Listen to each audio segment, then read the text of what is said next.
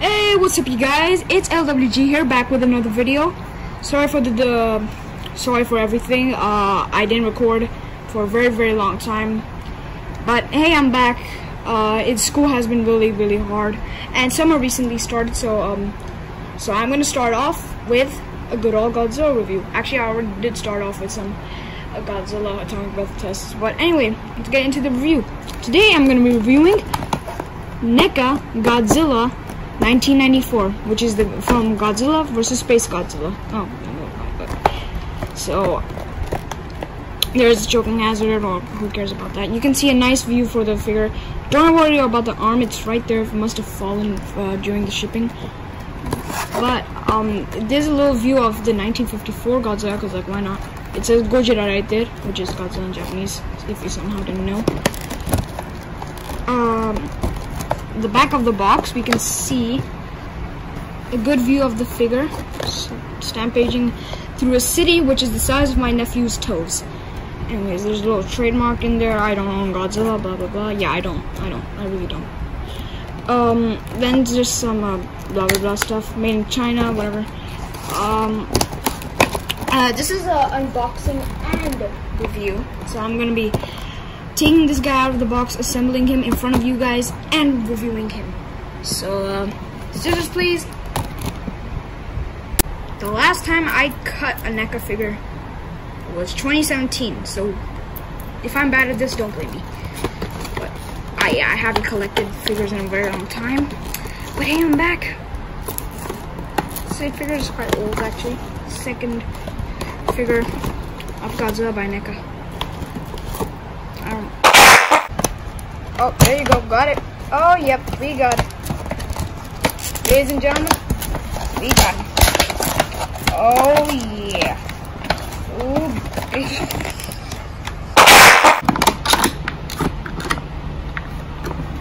Alright, there you go, get this wire off. Oof. Isn't he pretty?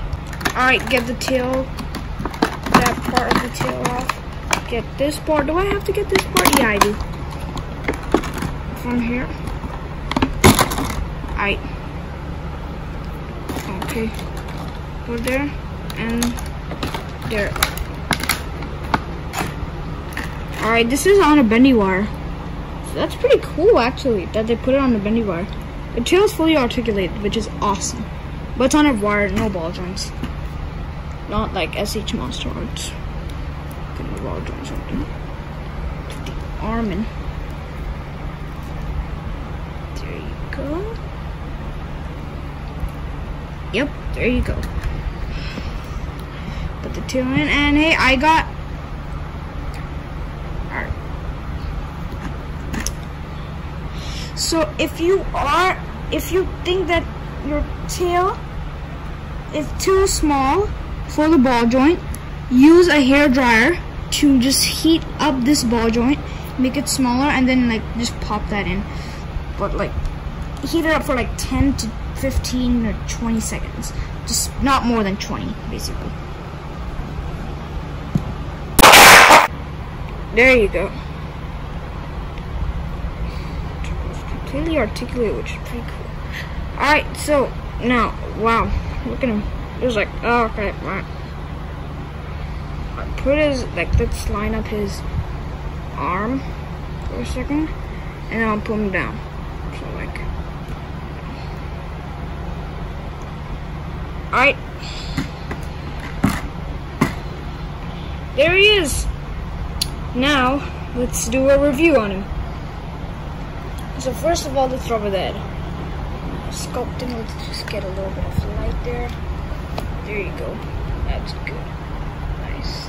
Perfect. So, see the details. He has a really tiger looking look.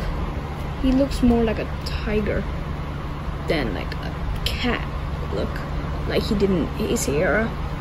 But it still looks pretty nice. And if you get in there, you can, in fact, move the tongue. But it's really hard to do it, and I don't want to break anything, so I'm not going to do it right now. But you can move it. You can see some segments there. You can, in fact, move it. Now for articulation, his head doesn't really move that much. His jaw opens all the way down, which is awesome. His neck can move all the way to side, and a little up and down. The arms are pretty neat, honestly. Arms, let's get close up on that. See all that sculpting. There is some paint of green shaded into that, but like he's a dinosaur, so like of course green, yeah, okay. It's pretty cool that you can move the fingers as well, which is pretty neat. Now getting into the chest, you got more like a lizard dinosaur like pattern right there on the chest. All bulky. He's got the bulky texture and the bulky sculpt on the chest that he's always had. Now the other arm is basically just the same as the other one. The dorsal plates are pretty neat, but I feel you can move these, but like the problem is that they bump into each other and like they can like, you know, scrape up each other. The tail is fully articulated, almost fully articulated, and the tip,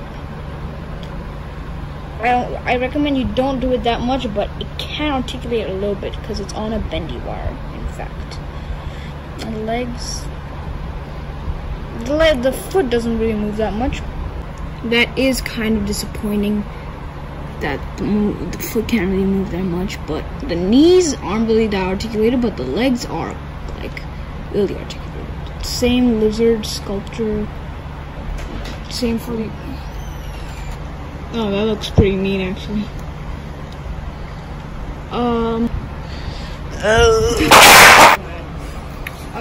Alright, let's focus more on articulation here. So the head, we already did the articulation for that. Body can move side to side. Be careful of this, they bump into each other and the paint is gonna get messed up. Arms are pretty neat. You can move the fingers as well, which is a surprise. Let's move this up and down. Same with this. There are two ball joints at the shoulder. There's one over here and one over here, which is kind of weird. Same for the other arm. Two ball joints. Moving fingers. I love the moving fingers, actually. The foot can move. Holy crap. Alright, get it. So his feet, legs are also movable. I'm just gonna close the view right there. That looks pretty neat, actually. Tail can move. Pretty neat. The first part of the tail doesn't really move that much because there's not really a lot of space. The last part can a lot because it's on a big ball joint, and the tip can in fact move because it is on a bendy wire. When you first look at it, it looks like it's on a ball joint, but it is in fact on a bendy wire. MonsterArts use ball joints, and it's easier to pop off on that, but however on Neca's,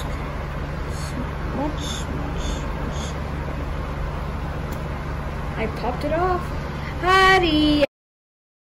Alright, the tail can move, pop off pretty easily. This arm does move a lot and move way more than this one, because this one already popped off for me. The head can pop off.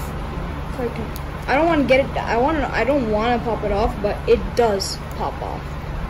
The jaw, if you like, you know, move it around like this, and then just like put pressure and just pull it off, it's gonna come off.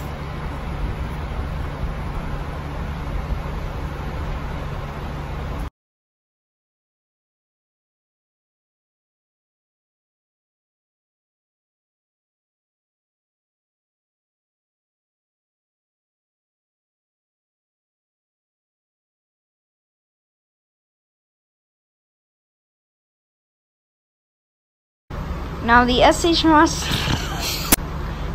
Neca Godzilla 1994 is a pretty good figure. Not as good as the SH MonsterArts in sculpt and paint, but much better in articulation. So if you just got all the money you can and just want your figure, buy the SH MonsterArts. But if you want your figure, if you want the figure that you really want, buy the NECA. Now that's it for the review. I really recommend you buy this figure. It's on a cheap price and it's a good figure itself.